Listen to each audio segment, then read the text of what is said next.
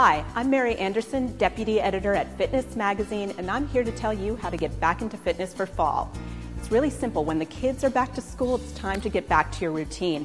All you need is a stability ball, a resistance band, and a set of hand weights to build a home gym. Now, when you pick your stability ball, you want it the right size for you. You should be able to sit on it with your knees bent 90 degrees. About 55-centimeter ball will be 21 inches high, so remember that.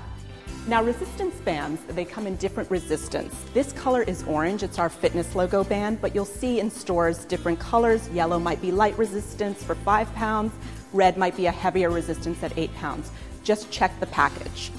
Last piece you're gonna have is a set of hand weights. You can do tons of exercises, unlimited exercises with these. Just remember, those last few reps of your set have to feel difficult or else you're not using heavy enough weights. So now what if you want to get outside? Kids are gone, you've got time to leave the house. Walking is great exercise and it burns 245 calories an hour. Make that a hike and you'll burn 387 calories an hour. Find a trail near you at trails.com, it's super easy. Just remember to wear the right shoes.